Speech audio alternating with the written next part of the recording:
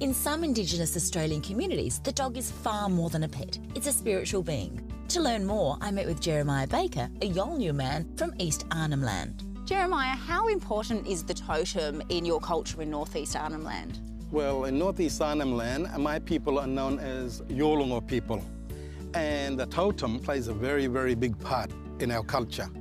In our everyday interactions, in our ceremonies, it is our guide in how to preserve Mother Earth. There are many totems in each tribe and clan, but which is the most dominant species?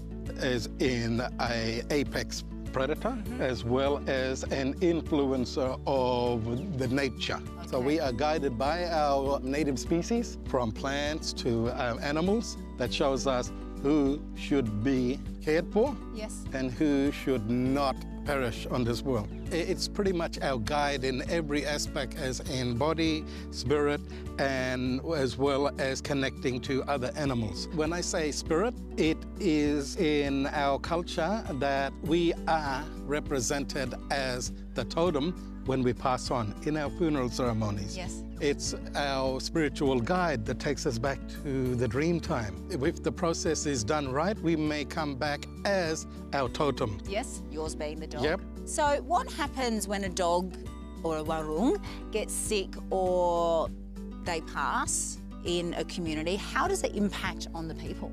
Well, it's like hearing somebody has passed on.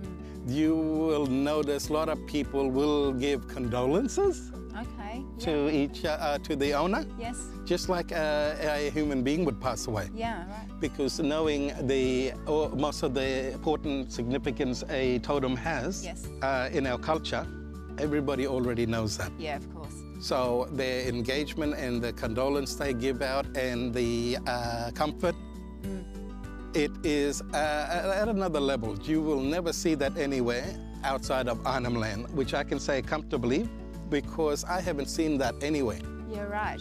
Except back home. Warung is your totem. Same goes with every other species. Yes. It all depends on if your role, a certain role towards that totem. Yeah.